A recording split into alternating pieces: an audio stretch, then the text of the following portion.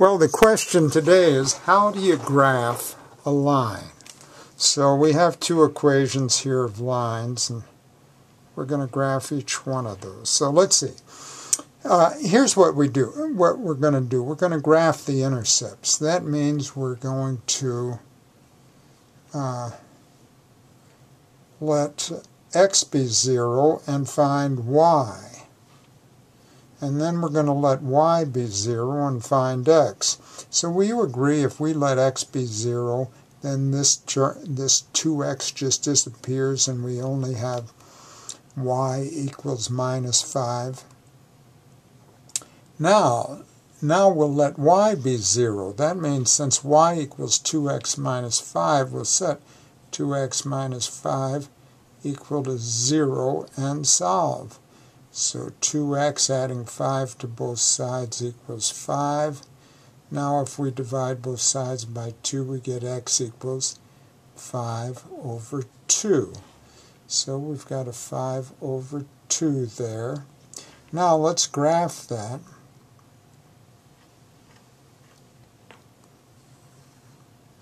And so we're at 0. Oh boy, 0, negative 5. Let me make an adjustment here. 0, negative 5.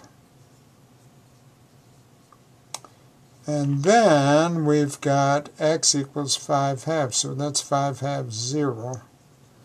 5 halves 0. And we'll draw a line through those 2 points, and we just did it. We graphed that equation. We graphed the line. Now let's do the same thing here. We'll let x be 0, and then we'll let y be 0. Will you agree if x is 0, that term's wiped out, and we wind up with minus 4y equals 12. So dividing through by negative 4, we wind up with y equals minus 3. 12 divided by negative 4 is negative 3, so minus 3. Now, let's let y be 0, and what's the equation we'll have? Well, that term will disappear, and we'll just have 3x equals 12.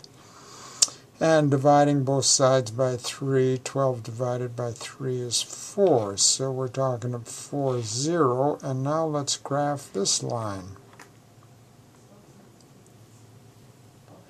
And here we are at 4, 0.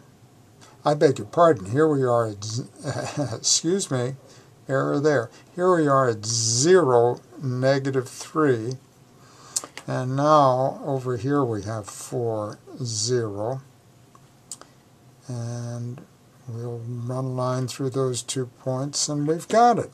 Graphed a line. But let me show you one more you might run into, which can present a problem. We'll call it C.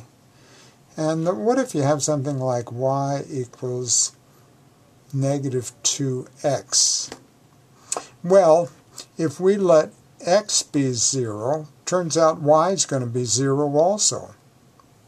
So, we've got a little problem here. We need another point, and we can't let y be 0 because we just get 0 for x. So we'll pick any other point. How about letting x equal 2? Well, then will you agree y is going to be negative 4?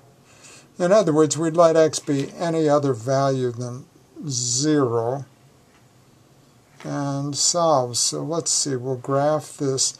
This thing, notice the y-intercept is 0. So the x and y-intercepts both occur at the same point, 0. That's why we have that 0, 0 there. There's no constant term out here. So I guess we're going to go over 2 and down 4, aren't we? 2, negative 4, and here we are at 0, 0. And so we graphed it. And I think we've covered our bases on that one. We're done.